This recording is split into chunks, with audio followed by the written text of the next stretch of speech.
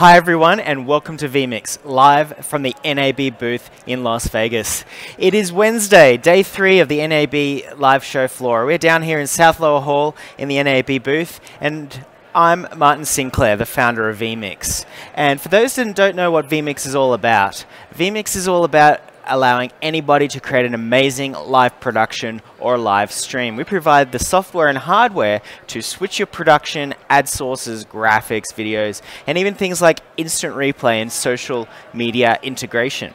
For this segment of our live show, I'll be talking about the brand new features available in vMix 17.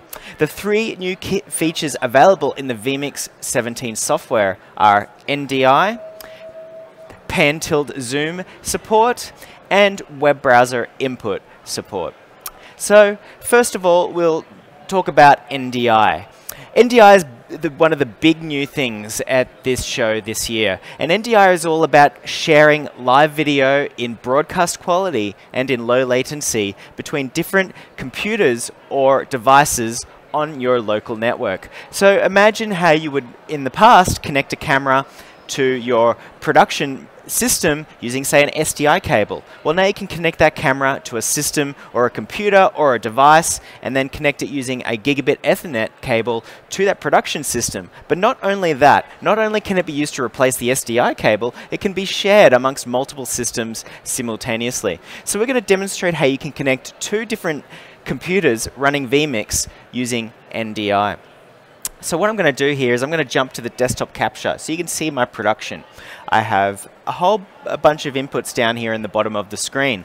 I've got microphones, virtual inputs, I've got camera angles, desktop capture, titles, so on and so forth. We'll say I want to receive the output of vMix running on another computer. Now in our booth here today we have 4 demo stations.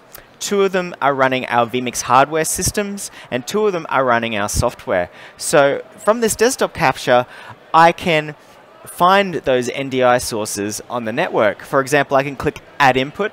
And for those that aren't familiar with vMix, Add Input is where you add all of your sources, your graphics, your videos, your cameras, all can be added to your production from the Add Input window. So for this example, for NDI, I'm going to select the NDI tab. And you can see here immediately you see thumbnail previews of all the different video sources available on the network. So we have a computer here called User, and on that computer called User there are 4 camera inputs set up in vMix and the final output. So I can select any of these. So we can select this camera angle here, which is showing down the hall of the South Lower Hall. So all I have to do is double click that.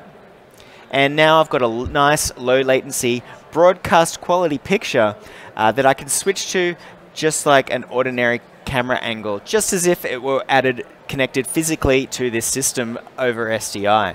So I can right click that and I can select any of the other sources available and I can switch to another computer system. So here's my camera plugged into that system as well, and now I can share it from that system and bring it into this one, and I can even choose the output, which is a video clip is currently playing over the output of the user PC. And you don't have to just add 1 input, you can add as many as you need. I can go to Add Input again now, and I can select the NDI tab, and I can bring in other camera sources on those computers as well, such as this one here.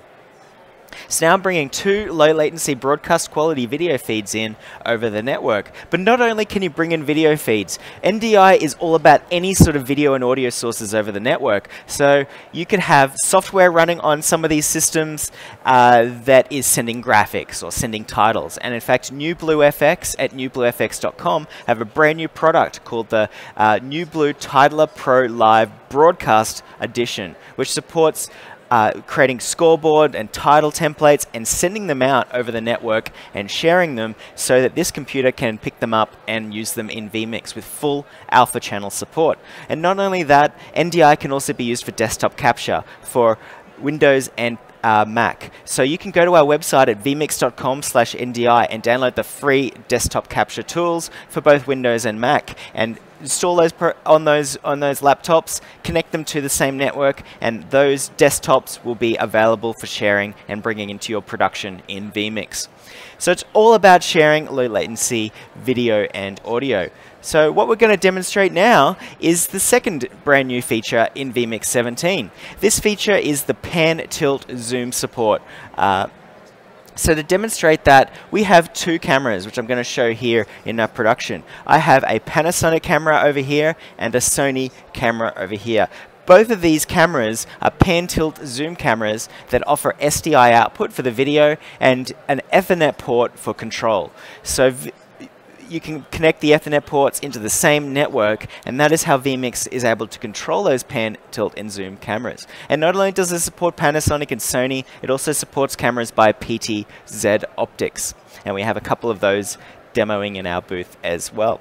So I'll jump to the interface and show you how you can control these pan, tilt, zoom cameras. So we can see here we've got our production. What I want to go to is the original camera input. So this is PTZ1 down here, and this is PTZ2 over here. PTZ2 is our Sony camera. So let's open that up into the input settings. And just so you saw what I did there, I just simply clicked the cog icon. Now I can go to the brand new PTZ tab. And all you have to do here is select the device type. Is it a Sony, PTZ Optics, or Panasonic camera? And then type in the IP address or web address. You can find that information out in the manual of the various different cameras. They provide different configuration instructions. But once you've figured out what the IP address is, you type it in here and click connect. And once you've connected, you'll see you have these controls available. You can move around, you can move left, you can move right, up, down, at an angle like so, and you can zoom in and you can zoom out like so. And you can adjust the speed of the zoom as well. So if I drag that slider all the way up to the top, I'll have a fast zoom in effect. So let's zoom in and create a profile camera angle like so. So I'll just keep zooming in and create a close-up camera angle right here. So once you've got that shot established, let's move it off to the side a bit. You can click this button over here in the top. And this is the key to how powerful the PTZ controls are in vMix. I can simply click create input at this position, and what that does is it creates a brand new input. You can see we've got 4 already added, but it creates a brand new input, a virtual camera in vMix that is assigned to this particular position in the PTZ camera. So I can find that in the list, and it's right down here. And just to organize my production, I can drag that into the PTZ category. And you can see I have a whole bunch of presets that I've already created in this category. And all I have to do is click it into the preview and the camera will move into position. This one's a little bit more zoomed out. This one's over here if I have a guest on the show. And this one here is a wide shot. And so I could just simply point and click. And when they go into preview, they'll automatically zoom into position. So that way you can have another camera angle live. For example, I can have this camera angle live, and I can be queuing up in the preview window. I want the wide shot of that camera. Okay, it's zoomed into position, and then I can cut to it like so, and it's just like I had a camera in that camera angle. And in fact, I can cut to this one, and I'm just selecting here the close-up, and then I can cut to it again over here, and suddenly I've got a new camera angle ready to go. And as simple as point and click, you can queue them up in the preview bus on the control surface. It just allows you to create virtual camera angles, unlimited number of camera angles that are assigned to various pan, tilt, and zoom presets in your production. So you could turn 2 pan, tilt, zoom cameras into an unlimited number of camera angles right from within vMix and treat them as if they were unique cameras. So that's the pan, tilt, and zoom features available in vMix 17. And finally, the brand new feature, the third and final brand new feature in vMix 17 for this release is the web browser input support. Now, this is pretty cool and unique. Previously, if you wanted to bring in a web page into your production or a YouTube video, you would have to capture it. You know, run it on a laptop, capture it in. Maybe you'd use the HDMI output of that laptop. Maybe you'd use a desktop capture program to send it over the network. Well, now you don't have to use any of of that to bring in a web page. You can bring them right in from within vMix. So I'm going to cut to the desktop capture shot again, just to demonstrate how quick and easy it is to add a web page. I'm just going to go to this category called Web Pages. Now in vMix, there's color-coded category tabs you can use to organize all your various sources.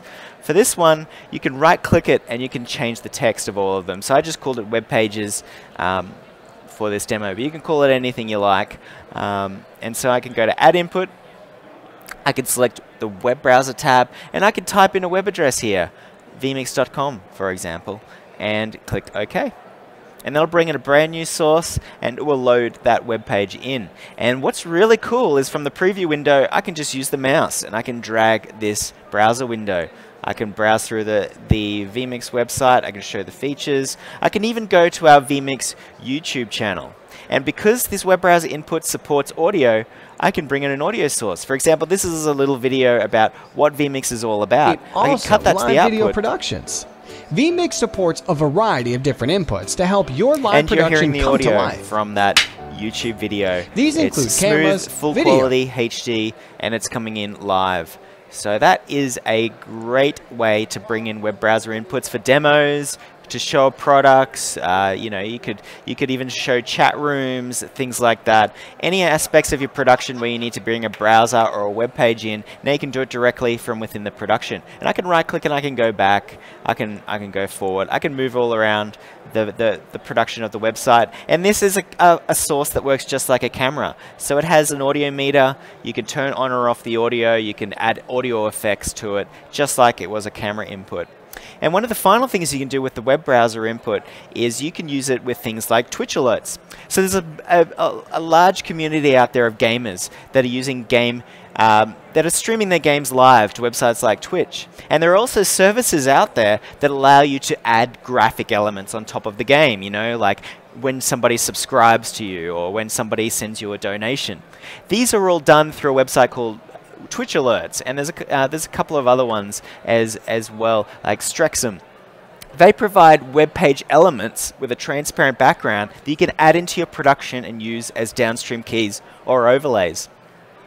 Now, vMix, through the web browser input support, can now allow you to do this. If you bring in one of those graphical elements, it'll automatically detect the alpha channel backdrop and allow you to use that as an overlay or downstream key. You could also create your own graphics in HTML5. You can use CSS, you can use JavaScript, you can create animations, you create little graphical bugs, and you can create them in a web page and then bring that web page or HTML file into vMix and use it as a part of your production. Just like it was a professional CG generating system, now you can use any HTML page as a graphics generator. So that's the new web browser input support in vMix 17. So they're the 3 new features available in vMix 17. To recap is NDI, which is all about sharing audio and video over a local area network. Gigabit Ethernet, high quality, low latency. The second new feature is pan, tilt, and zoom. And finally, the web browser input. So that's it for vMix 17.